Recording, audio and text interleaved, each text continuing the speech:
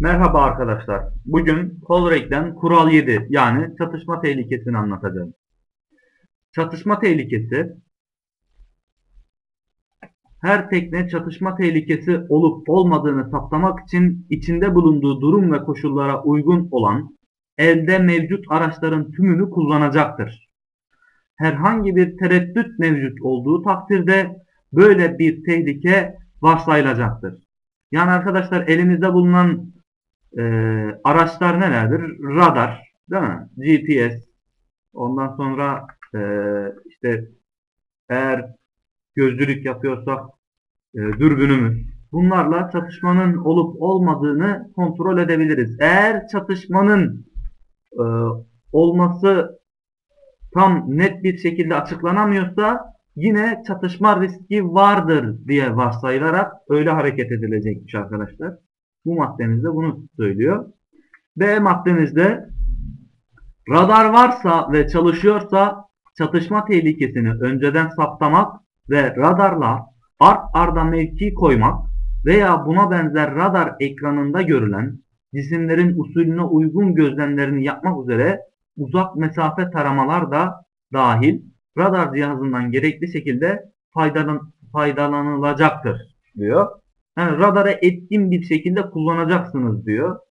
İşte mesafelerini ölçeceksiniz, kerterizini alacaksınız. Bunun gibi e, o maddeleri yapacağız arkadaşlar. Radarı etkin bir biçimde kullanın diyor. Bu maddemizin genel manada açıklaması bu. Varsayımlar yetersiz bilgi, özellikle yetersiz radar bilgisi üzerine oturtulmayacaktır. Yani radardan net bilgi almadan hiçbir şeyi ona bağlamayacağız. Net bilgi aldıktan sonra öyle o bilgiye dayandırmamız gerektiğini söylüyor.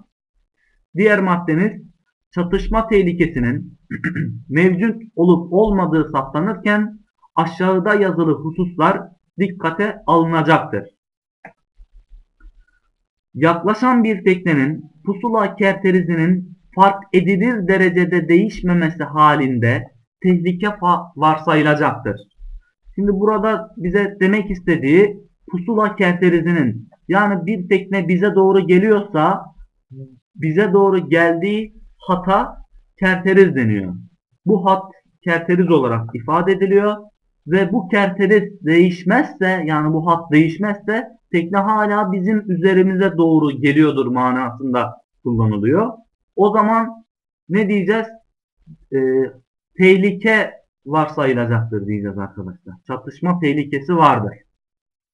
Özellikle çok büyük bir tekneye veya yedek çekene veya yakın mesafede olan bir tekneye yaklaşırken fark edilir derecede kerteriz değişmesi görüldüğü durumlarda da çatışma tehlikesi bazen mevcut olabilir.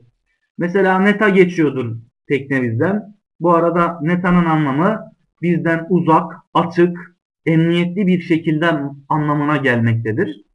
Neta bir şekilde geçiyorsa bizden tekne, ancak rotasını büyük derecede değiştirip bizim üzerimize doğru almış olabilir. Onun için bu durumlarda da çatışma tehlikesi olabilir. Bunu göz önüne almamız lazım. Evet, şimdi kural 8. Çatışmayı önleme hareketine geçmiş bulunuyoruz.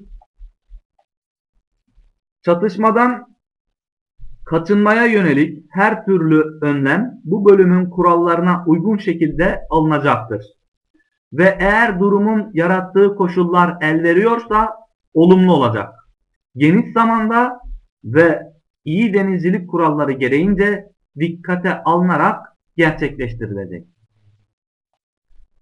B maddemiz, olayın koşulları elverişli olduğu takdirde çatışmayı önlemek üzere yapılacak her rota veya hız değişimi gözle veya radarla diğer bir teknenin çabucak görülebileceği kadar büyük olacak ve birbiri ardından yapılacak küçük rota ve veya hız değişimlerinden kaçınılacaktır.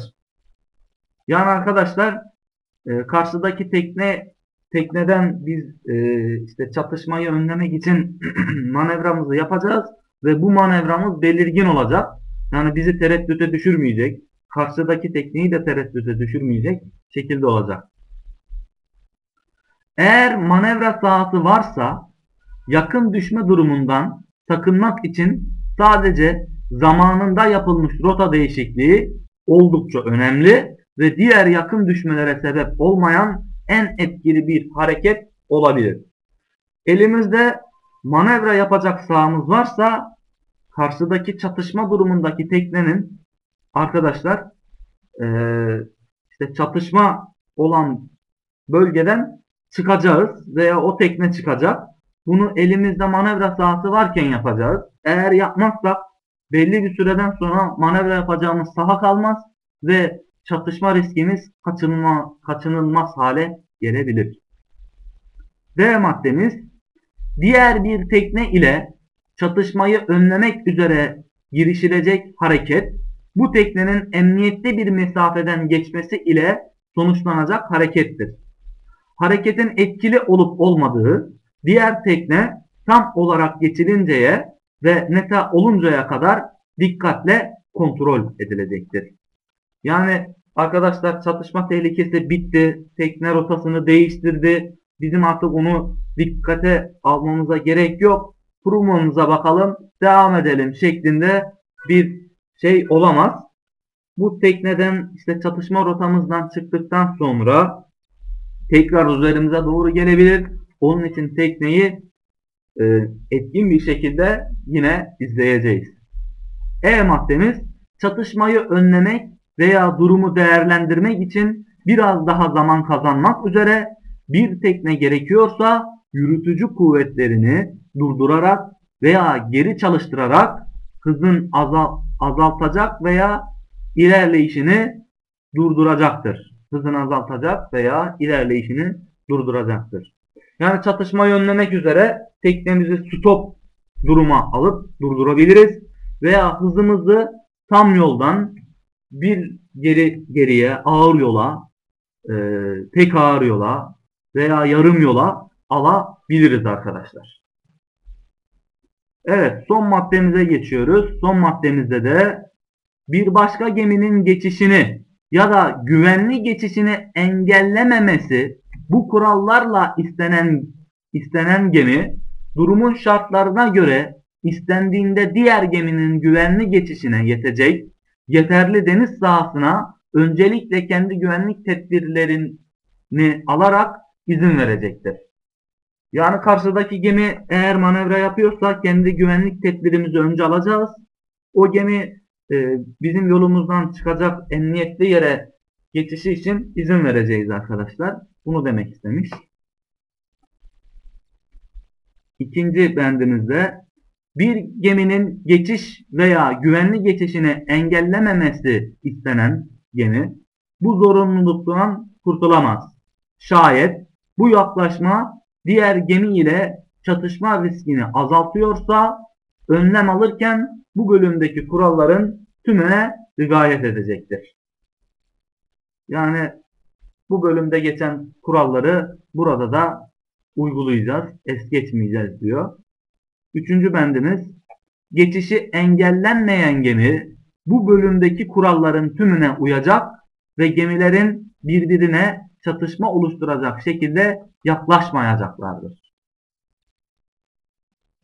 Evet arkadaşlar, bugün kural 7 ve 8'i işledik. Önemli olan kuralların altını çiziyorum ve üzerinde durarak açıklamalarını yapıyorum arkadaşlar. Gözünüz kesinlikle COLREK'ten korkmasın. Yavaş yavaş her şey oturacak. Videolarımız bittikten sonra soru da çözeceğiz. Sorular üzerinde daha iyi anlayacaksınız. Kesinlikle korkmayın. COLREK kolay bir şekilde öğrenilebilecek. Daha doğrusu sürekli tekrar yaparak bunu aklımızda tutmamız gerekiyor. Onun için panik yapmayın. Hoşça kalın. Diğer videomuzda görüşmek üzere.